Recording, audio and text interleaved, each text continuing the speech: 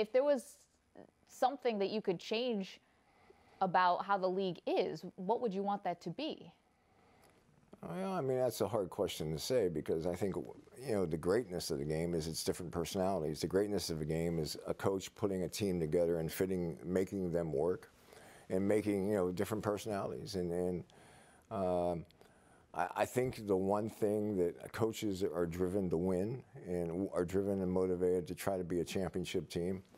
And I think today's AAU game or younger game is more directed about maybe individual development and individual process. So it's a conflict.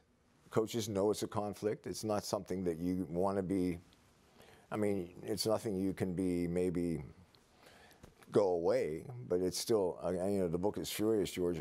I think a lot of what I talk about in the book is the frustrations that I felt.